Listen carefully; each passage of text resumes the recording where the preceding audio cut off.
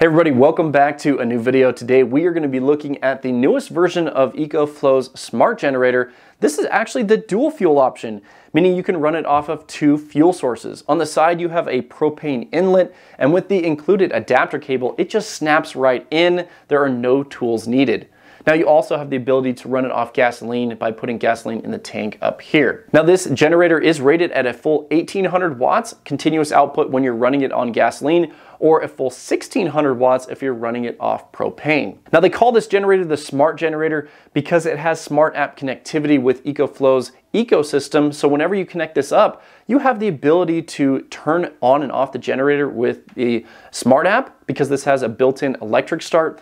You can also adjust the power output. You can turn on and off eco mode, and you have the ability to adjust some other settings. Now, the other thing that's really cool about this generator is it has a dedicated DC output.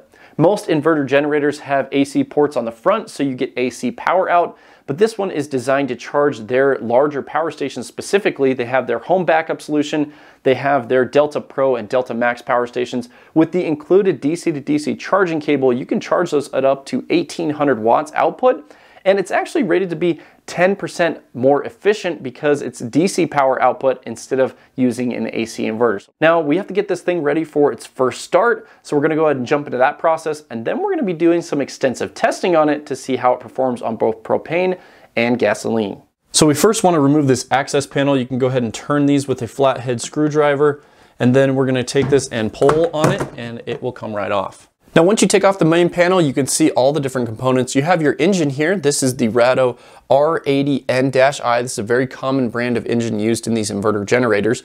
Down here you have your oil fill. This is where you can fill up the oil and empty the oil. Right here you have your air filter and air box. You have your electrical connections for your battery, which is for the electric start, and then you actually have your battery up here, which is a lithium-ion battery. Now you have your propane inlet. Remember, this is dual fuel. And what's really cool, because the electric start and the auto start function, you have these two stepper motors for the automatic choke and automatic throttle. So the next step in the process is actually adding oil to the engine. Now this calls for 4-cycle 10-weight 40 engine oil. Now this is what I use for my Honda 4-wheeler. Now what I like to do is I mark where the current oil is at, and we're gonna add 380 milliliters or 0.38 liters to the engine. So if we track where this is at, we can actually see how much we've added. Now you can use basically any engine oil as long as it's 10-weight 40. Now the goal is not to make a huge mess here. I have some gloves, the oil funnel, and a rag. Let's see if we can get this going.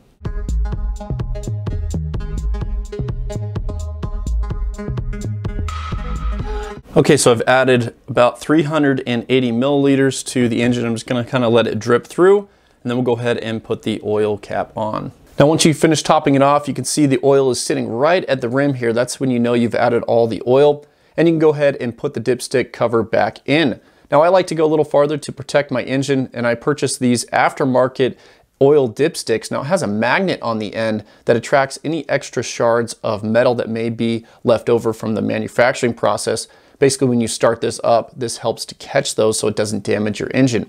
Now, I'll put this down in the video description. It's very cheap. Basically, this is compatible with Yamaha generators, Predator generators, Wen generators, and also this one here.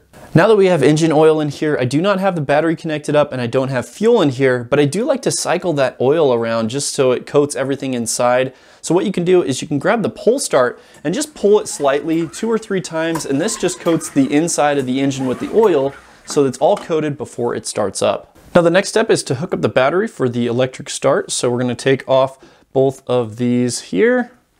Now these are SAE connections. They're fairly easy to connect up, and you just plug it in, and then just make sure everything's kind of just tucked out of the way, and we should be good. Now we're gonna go ahead and take the access panel and we're gonna put it back on.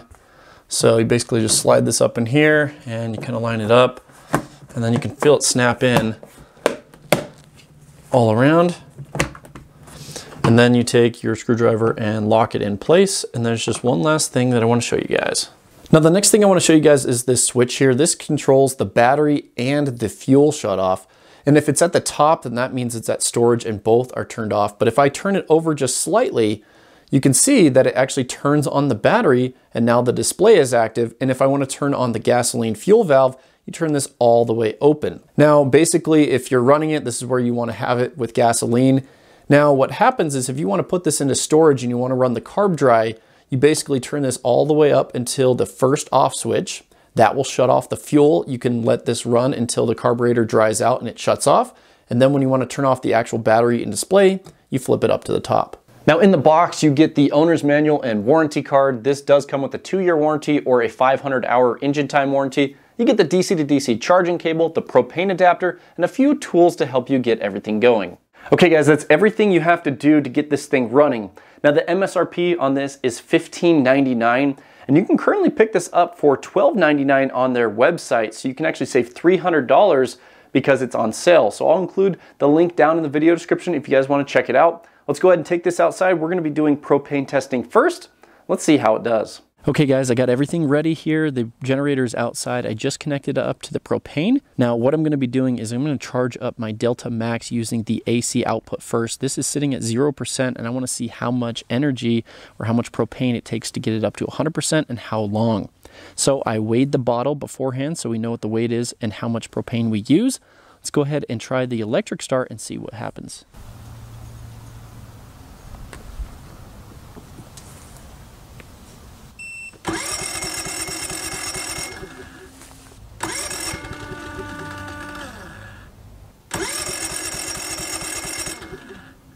Okay, so it didn't want to start up using propane for the first start. Let's go ahead and try the pull start and see what happens.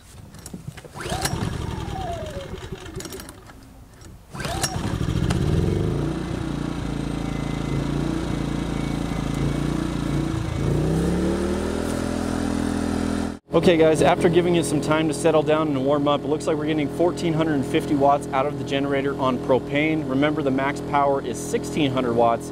And we're seeing a little bit less than 1400 on the Delta Max. Now I did have to adjust the settings a bit. I had to adjust the generator to 1500 watt output instead of 1800 watts, and I had to adjust the Delta Max to 1400 watts instead of 1800 watts, or basically it would just cycle the full throttle and come down. Now I'm at high elevation. I'm sitting right around 4,500 feet above sea level, so that's probably the case here.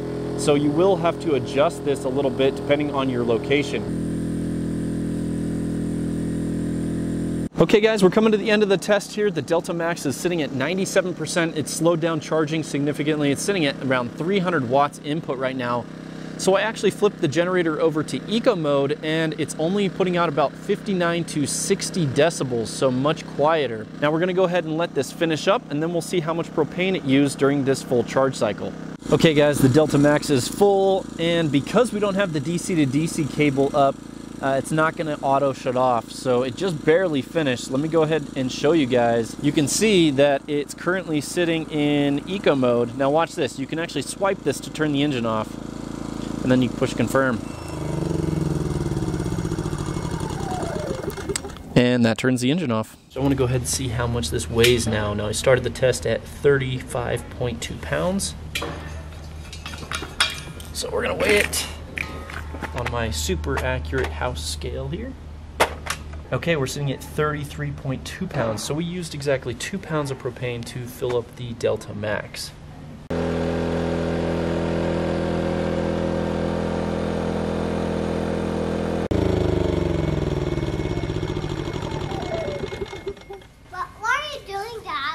Okay guys, the second test just ended. I really like that this auto shuts off on the DC testing.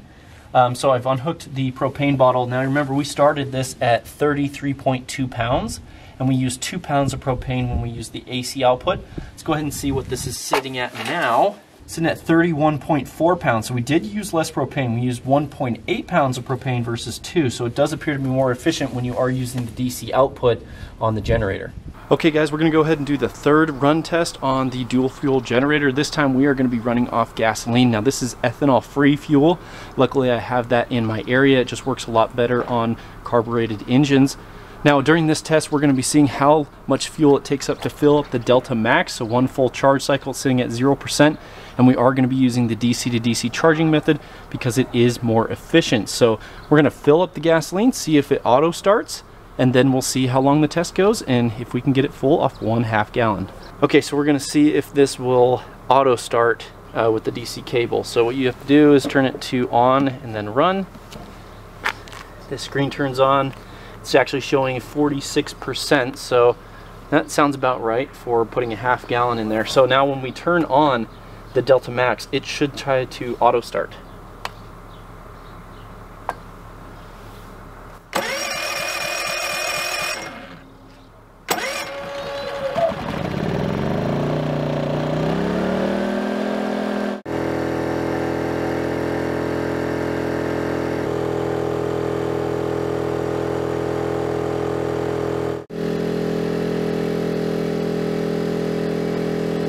Okay guys, we're coming to the end of the gasoline test. Now remember, we put a half gallon in there and the generator is currently estimating about 4% left in the tank, and the Delta Max is sitting at 98% state of charge. So it looks like a half gallon will actually get you one full charge cycle on the Delta Max. Okay guys, the system just shut off. Now I was kind of curious what would happen first. Would the gasoline generator run out of fuel, or would the power station hit 100% and turn off the generator? Remember, whenever you have the DC to DC cable connected up, it has a smart connectivity and the power station will tell the generator when to turn on and off. Now the Delta Max is sitting at 100%, so it does appear that this shut off a little bit before running out of fuel. So I still think there's a little bit of fuel left in this. So putting a half gallon of gas into the generator gave us one full charge cycle with the Delta Max, so pretty impressive. Okay guys, let's see how much fuel is left in this. I'm just gonna let it run dry.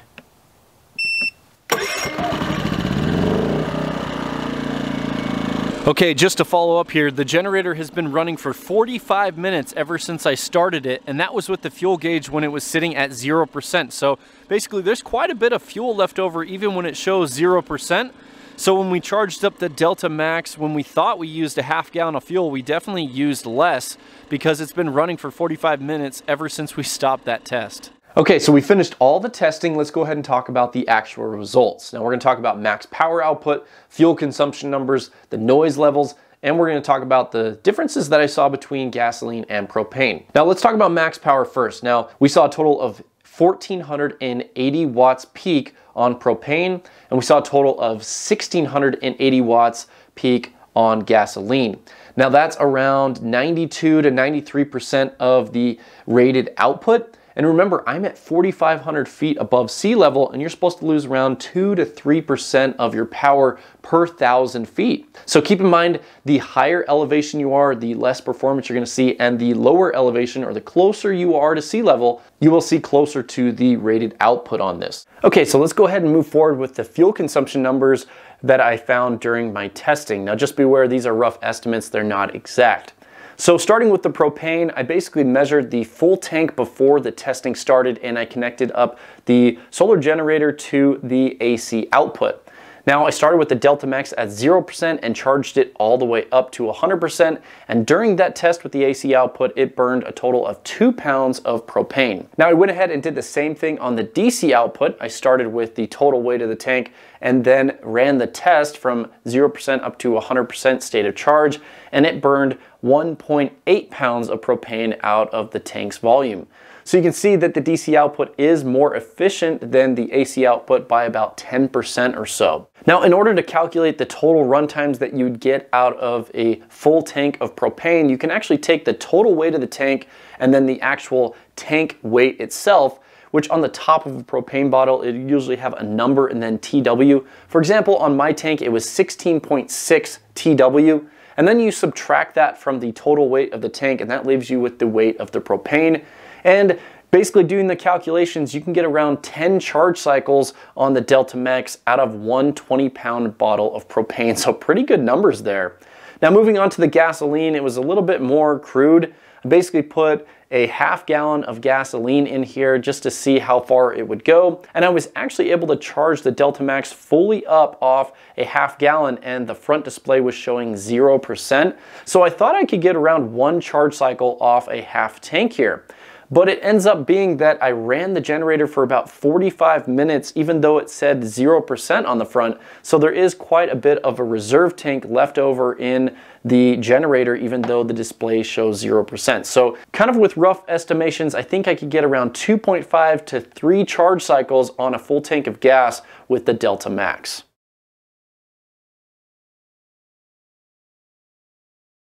Now on the next set of tests, I wanted to figure out how loud this was on performance mode and on eco mode. Now on performance mode, this is putting out max power. The RPMs of the engine are sitting at 5,000 RPMs and it's at full throttle, so you're gonna get the most noise on performance mode. At 23 feet, I was able to measure 65 decibels on both propane and gasoline. So you don't have a noise difference between the two fuel types, and you will be able to hear this through your windows and walls. So I'm guessing your neighbors will also be able to hear this running if they are close. Now on eco mode, it drops back the RPMs quite a bit, and it only puts out around 59 to 60 decibels at 23 feet. So just be aware, performance mode is going to be much louder than it is on eco mode. Now I want to go ahead and discuss some of the differences I noticed when running this on propane versus gasoline, some of the pros and cons of each one. Now with gasoline, some of the pros, well, it puts out more power. We saw more wattage output from gasoline, and it's much easier or convenient to go fill up a gas tank. You have gas stations really close around, most people do. So I'd say that's definitely the pros for gasoline. Now some of the cons with gasoline, well, the actual storage of gasoline is a little bit more dangerous than propane. Also, gasoline will spoil over time, and you want to make sure that you go out and purchase ethanol-free fuel for these smaller engines that have carburetors, so you don't gunk that up. So some of the cons there. The other thing is the exhaust smell on gasoline gets all in your clothes. Your whole backyard will smell like this exhaust. And you know, if you happen to spill, it kind of stinks and gets all over. So gasoline isn't the best that way, but you do get more power output from it. Now when moving on to propane, the pros and cons. Well, the pros of propane are you don't get any spills or leaks. With this adapter, it just snaps right in and it's very clean. The other benefit is the exhaust smell on propane is super clean. You get a very fine hint of propane smell, but you don't get it in your clothes. Your whole backyard doesn't stink. It seems to be much cleaner burning on propane, which is probably better for the environment as well. And the fact that you can actually store propane without an expiration date. The only thing you have to worry about is your tank being certified. It does expire after a certain amount of years, but storing propane is safer and lasts longer. Now some of the downsides to propane, well, you don't get as much power output, so if you want the same amount of power as gasoline, you usually have to go to a larger generator. And the fact that it's harder to get refilled, you have to go out to a special site to get your propane refilled. So those are some of the pros and cons to gasoline versus propane. I'd love to get your guys' feedback. Throw a comment down below if you've used a generator, gas or propane. Which one do you prefer and why? I'd love to hear feedback from you guys. Now there are actually 4 different ways that you can start up this generator. You have the pull start on the side, you have the electric start button on the front. If you have the app open, you can actually swipe at the bottom to start this remotely. And if you have a supported power station connected up with the DC to DC charging cable, the communication pins in there will actually tell this when to start up and stop based on what you have set up on the power station. So if you have the Delta Pro, for example, if you want this to automatically kick on and charge the Delta Pro at 0% or at 5% state of charge, it will turn on and then automatically turn off when the power station is full or at whatever percentage you set in the app. Now when looking at this generator and comparing it to other generators on the market, EcoFlow basically has 3 arguments of why you should choose this one over the others. Now the first point is that this is a dual fuel option. You have the option to run it off propane and gasoline. The second point is that this offers real-time monitoring and app control. You have the smart LCD on the front and you have app connectivity. Most other generators do not have that functionality. And the third argument from them is that this offers an automatic backup system for their larger EcoFlow products. For example, if you have the Delta Pro, the Delta Max, or their home backup solution, you can basically use this as an additional power source other than solar and grid power. So if your power goes out and you don't have solar available, you can use this to charge up your system. Now, of course, there are other options that are more affordable, but they don't offer as many features here. Now, the whole purpose of this video is to give you guys an honest review and basically tell you guys the performance of this product so you guys can make an educated decision on if this one is right for you. Now, I will have a product link down in the video description if you guys want to check this out. This is currently on sale. If you guys liked the video, please give me a thumbs up. Thank you so much for watching. Hopefully, we'll see you guys in the next video.